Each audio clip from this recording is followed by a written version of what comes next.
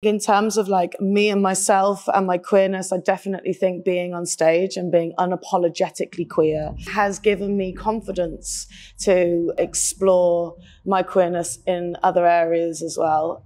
Hi, I'm Becky Hill, and this is my Attitude Award cover shoot. And there's been a couple this year, one of them being playing on the other stage at Glastonbury. I've worked my entire career to be on that stage. I think I spent most of my set crying, so I was just so grateful to be there. And I have to mention the double Brit Award win as Best Dance Act. To be up against people like Calvin Harris and Eliza Rose this year was a real honour. I was definitely in good company, so to win was really special.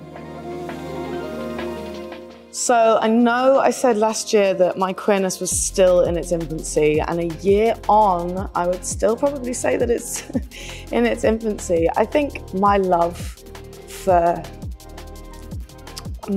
people have definitely grown. My own personal relationship is stronger than ever, and I'm looking forward to getting some time to actually get married. But I think in terms of like me and myself, definitely think being on stage and being unapologetically queer has given me confidence to explore my queerness in other areas as well. We went to San Francisco Pride, which was a really beautiful moment after the show, and it was so beautiful to see everybody to be in a different country and to see other queer people protesting and celebrating makes you feel so at home. And I think that's the most beautiful thing about queerness, is that you have a home no matter where you go. And I definitely feel welcomed in wherever I go. Dance music in particular has had its challenges when it comes to accepting and celebrating queerness. Not just accepting, but pushing queerness to the forefront. One thing I have seen that has been beautiful has been drum and bass. And what I'm seeing at the moment is pioneers like Mandy Dextrous, Nathan X, the return of B Complex, who is a trans woman and has done some of my favorite drum and bass songs of all time. And to see these people not only just get a platform, but to be at the forefront of pushing the genre. I hold Mandy Dextrous entirely responsible for this new resurgence of speed bass. And it's so beautiful to see not only queerness on stage, but to see drum and bass, and especially when I was growing up, which was such a white, straight environment, to become way more diverse and way more celebrated, and for people to feel like they are more welcomed into that space that was so traditionally blocked off for certain people. I think there is a long way to go. I think house music could do some work.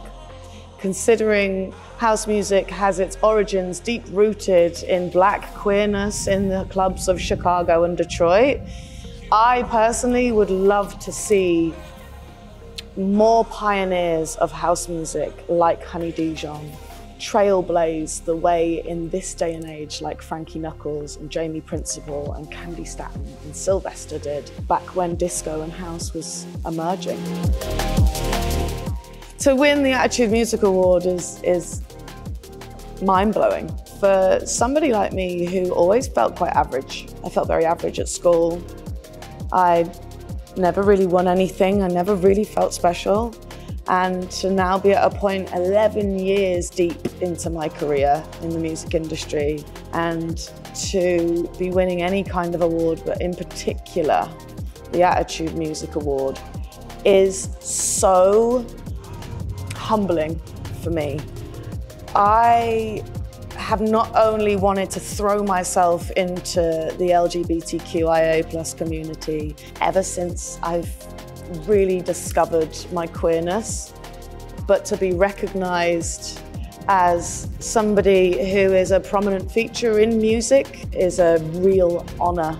I am so honored to be a part of Attitude. I've been reading it for years. I'm always looking out who's on the cover. I'm always looking at the stories. So to be one of the cover girls is incredible. And not only that, but to be at such a prestigious award ceremony with other incredible people is a real honor, and I feel incredibly grateful. It hasn't quite sunk in yet.